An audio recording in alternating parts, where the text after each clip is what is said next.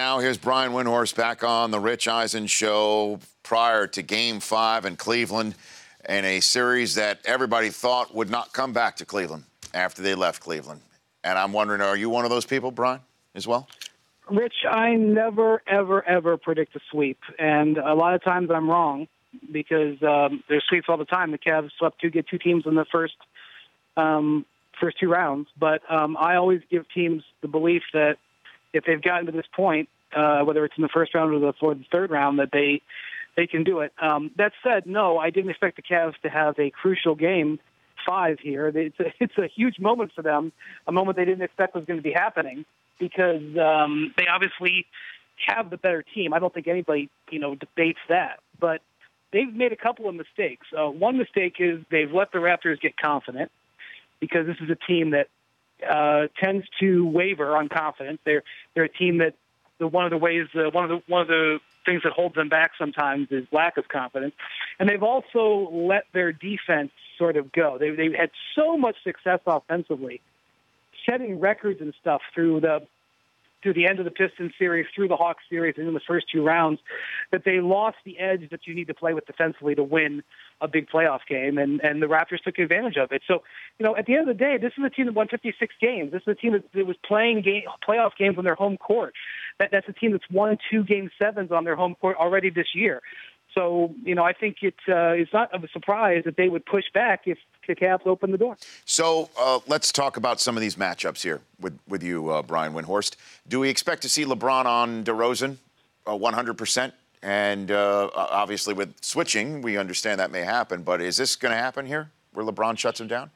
So one of the things, to answer your question, Rich, exactly, I do think you'll see that. And I think the Raptors have a whole package of options to get LeBron off of DeRozan. That was a big move that was their big strategy the other day. Sometimes they would set 2 screens right in a row just to try to get LeBron off of them. But frankly, whoever LeBron has not been on, whether it's either Lowry or DeRozan, has had success.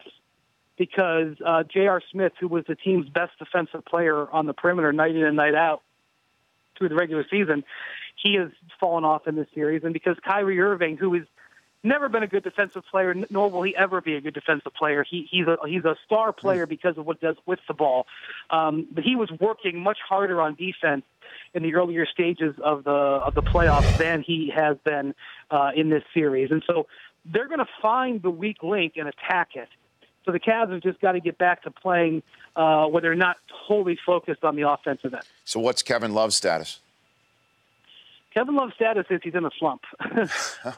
And, he may be dinged up a little bit, but, you would think he's going to play better. But when the Raptors play with 4, relatively small players plus Bismack Biyombo, Kevin Love is probably not the best player to have on the court. The Cavs have had success with Channing Frye and Tristan Thompson as their big men out there with all shooters for a reason. So obviously Kevin Love has got to do better than 4 for 14, and I think he was maybe 1 of 9 the game before. That's obviously got to get improved. But in this particular series, with the way these two teams are playing, Kevin Love is probably not going to be a huge factor. That's just the reality of it. Before we get to the Congolese conundrum that is presented to the Cavs, I want to hit you on Valanciunas. Do we see him tonight? And if so, how much? Yeah, I think they were planning on playing him in Game 4 the other night, but when Dwayne Casey looked up in the second quarter and saw his team was up 18 points, he said, you know what, I think I'm going to stick with what I got. So Valanciunas is available and can play. The thing about it is the Raptors have a really great rhythm with what they're doing right now. And not only that, they have already won a series without Valanciunas. So he was their best player through their first 10 playoff games, without a doubt. But for their last few games, he hasn't been a part of it. So it's a conundrum for Dwayne Casey. But what I think is the danger is that Biyombo just wears down because you're relying on him so much that if you can get him an extra just 3 or 4 minutes on the bench, that maybe it helps them, even if Valanciunas isn't all that effective. Where is Timofey Mozgov? Why is he so buried on the bench when Biyombo is going off and clearly Tristan Thompson is having some issues down low to try and combat Biyombo? Where is Mozgov, Brian? Well, I think the question for the Cavs is where is Tristan Thompson? They gave him an $80 million contract to win and play even at the very least in situations like this. And she's been getting outplayed. That's the thing.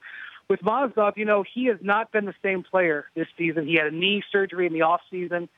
He had a sluggish recovery from that. And frankly, the Cavs have played much, much better when they have played with Channing Frye. It's not a matter of that he's terrible. It's just a matter of this team has a lot of talent, and when they've gone to this just where they're chucking three-pointers, it's better off to play Channing Frye as your backup center. They had a lot of success in the second half of the year shooting a high volume of threes. They were the number one offensive team from February onward, and that includes the Warriors. And that was with not much Mozgov in there. So it's a coach's decision, and for the most part, it's been a smart coach's decision, and I don't necessarily see that changing in this series at least. Brian Windhorst of ESPN joining me here. Okay, so before let's button this one up.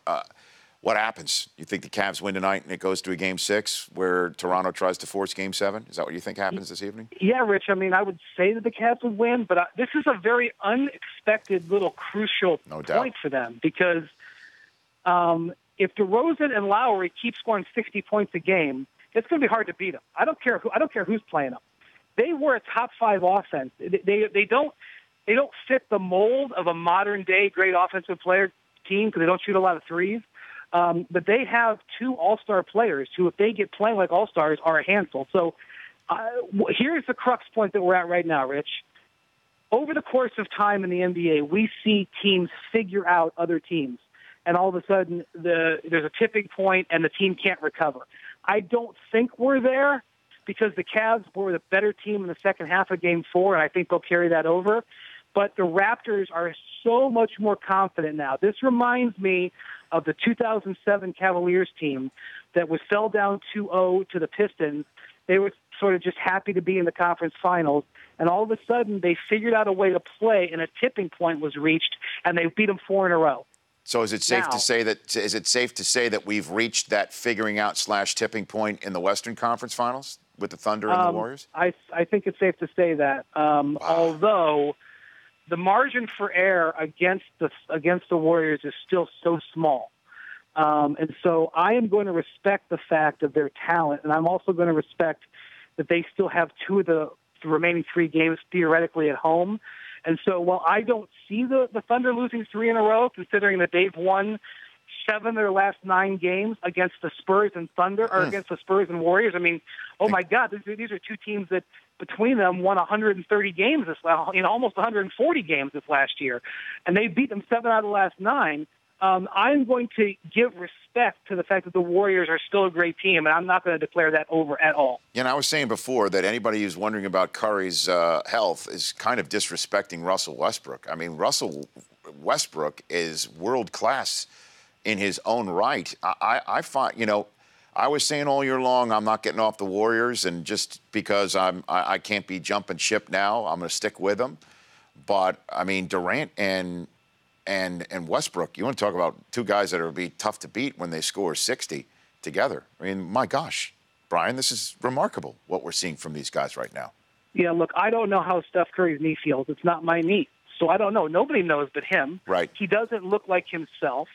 But let me tell you what I'll say is if you were going to say, well, what are the Warriors' weaknesses? If you were constructing a way to beat them, if we were having this discussion 6 weeks ago, yes, what would have to happen? I would say, well, they are too casual with the ball at times, and they can because they can score so much offensively.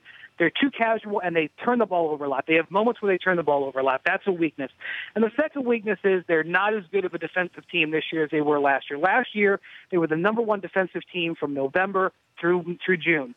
That was not the case this year, and it was especially not the case in the second half of the season. And so what we've seen in this series, turnovers as they've dealt with the length of the Thunder, and we've seen their defense, 2 70-point halves in back-to-back games.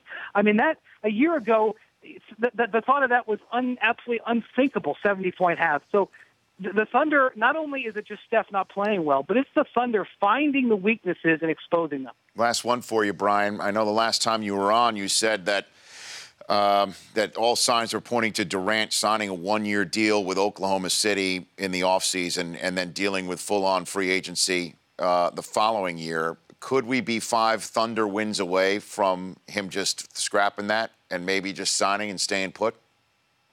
No, I still think the one-year deal makes sense, and I also think that what you say before the buzzer of the season really is just flat, ridiculous conjecture. I don't mean you, Rich. I mean anybody. Nobody really knows how Kevin Durant is going to feel on July 1st until we really get to the end of the season.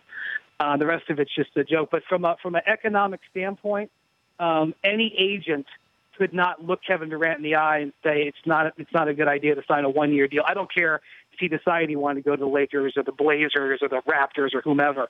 A 1+1, as we call it, 1 plus a player option is the deal that makes the most sense for a dozen reasons. Brian, thanks for the time. Appreciate it. We'll chat with you before the finals, hopefully. Okay, take care. Bye-bye. You bet. That's Brian Windhorst, writer on ESPN.com and from the worldwide leader in sports, putting it all out there. The Rich Eisen Show, weekdays at noon Eastern on Audience.